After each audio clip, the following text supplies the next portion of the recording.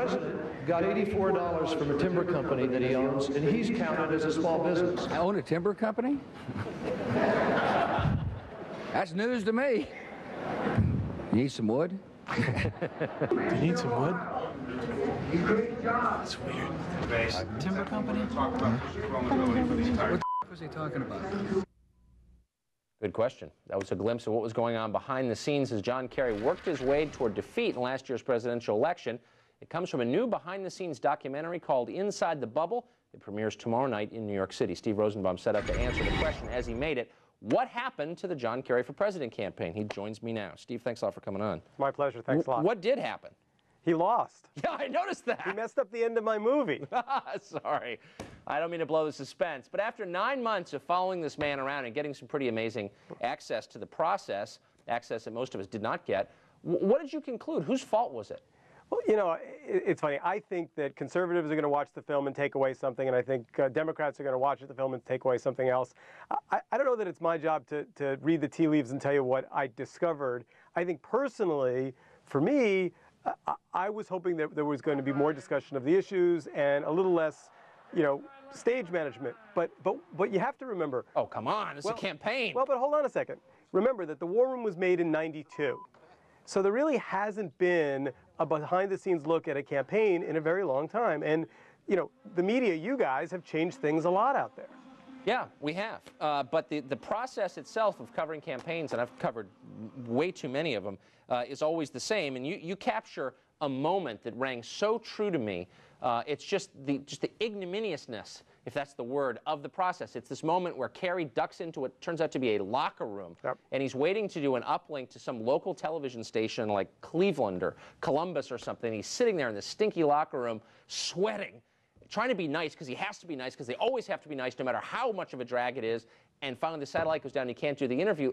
And the point is, these guys really suffer, no matter who they are, as they run for office. You feel for them. It's a terrible process. Yes. And you know, it's a process that probably doesn't necessarily bring out the best in anybody. But again, I think the fun of the film, and the reason why I think people are going to enjoy seeing it is, you know, politics is a team sport, but it's also a sport that we all get to play in. So, you know, someone said to me the other day, well, what right did you have to make this movie? I said, well, you know, I got to vote. I get to go to the polling place, you know, once every 4 years and pull that little lever. And I think that, you know, asking people to take a look at what happened and ask some questions, Democrats, you know, and Republicans, are we happy with the outcome? Are we happy with the election? And if not, what are we going to do different? Yeah, who would say, where'd you get the right? Please, we all have the right to know a lot more than we do about what goes on. I want to just throw a clip up here. This is what one Kerry staffer, Jim Loftus, in the communications shop, reacting to a New York Times Magazine cover he doesn't like. Watch. By any objective standard, what the is that? This is the New York Times magazine. Look at the picture. They're not trying to us. It's a pretty horrifying picture. But the reason I asked you about the staff and who is to blame is right after the election, there was a huge amount of backbiting, as you know, among Democrats, because if there was any year they could win, it was, of course, last year. They probably should have won, but they lost. And the staff, everyone was blaming everyone else. Mary Beth Cahill, inadequate, and mediocrity. What did you think of the staff? Were they good? You know, I have to tell you, I liked every one of them, and I liked working with them, and I think they worked their tail off. I don't think it's about an individual staff, and frankly, I mean, I'm not a political pundit, and I'm not a political operative.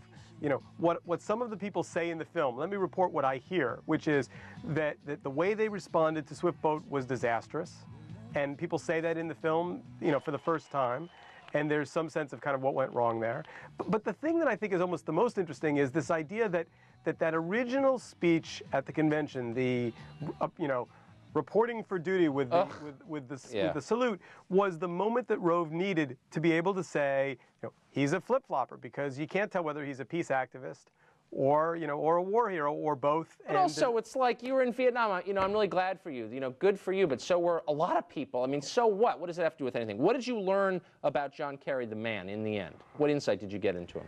You know, I think that one of the things that Mike McCurry says in the film that's really true is, you know, that Kerry needs to figure out how to become comfortable with people. And in the last 2.5 weeks, 3 weeks, I watched him on film start to be comfortable with the hugging and the touching and the let me be near you. But, you know, it's a rock star life.